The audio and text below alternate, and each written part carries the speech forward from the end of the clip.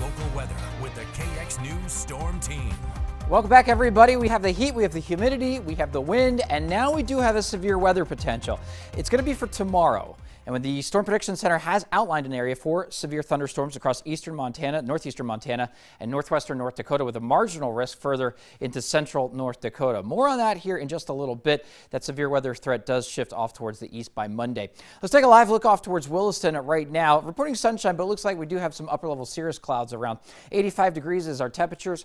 Winds out of the west at 14 miles per hour. Most of us seeing a southerly wind right now, and winds are particularly strong across our eastern counties. That's where we have sustained winds at about 25 miles per hour and wind gusts over 30 miles per hour. In fact, a wind gust of almost 40 miles per hour in Linton recently. Looking at temperatures, they're hot. We got to 100 degrees in Bismarck. It's 98 degrees. It's also 98 degrees in Minot right now. Temperatures are in the 90s back off towards the east, 97 in Linton. Slightly cooler back off towards the west. Places like Williston only at 85, as we saw earlier. Beach is only at 79.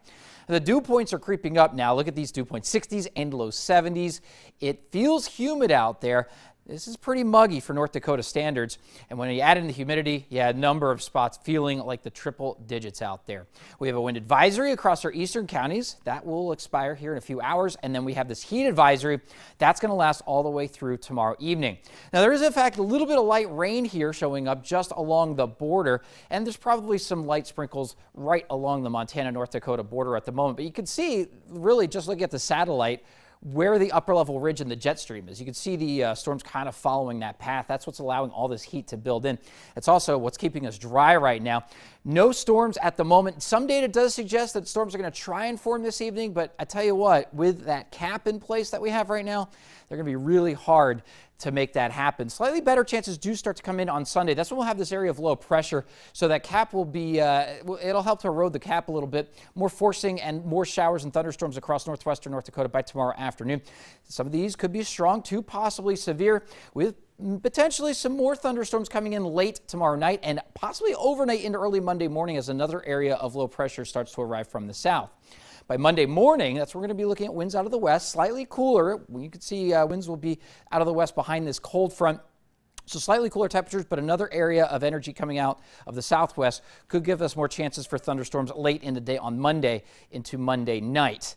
Lows tonight, temperatures dropping back down to the 60s and 70s. That's it. And the heat advisory we have right now, a good reason for it is the fact that temperatures are not going to cool off overnight tonight for many of us, especially across the east. Highs tomorrow back into the 80s to the west, so slightly cooler there. Across our east, highs in the 90s, and yeah, a few places getting back up into the triple digits.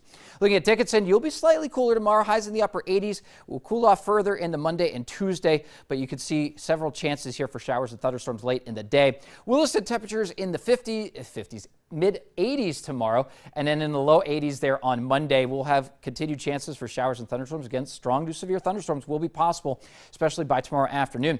Minot, slight chance for showers and thunderstorms by tomorrow afternoon. Maybe somewhat better chances coming in on Monday. Temperatures will cool off. In fact, we'll only be in the mid 70s by Tuesday. And Bismarck temperatures, it's going to be another hot one out there, but a good chance for some stronger thunderstorms maybe late tomorrow night, and then again Monday afternoon or Monday evening.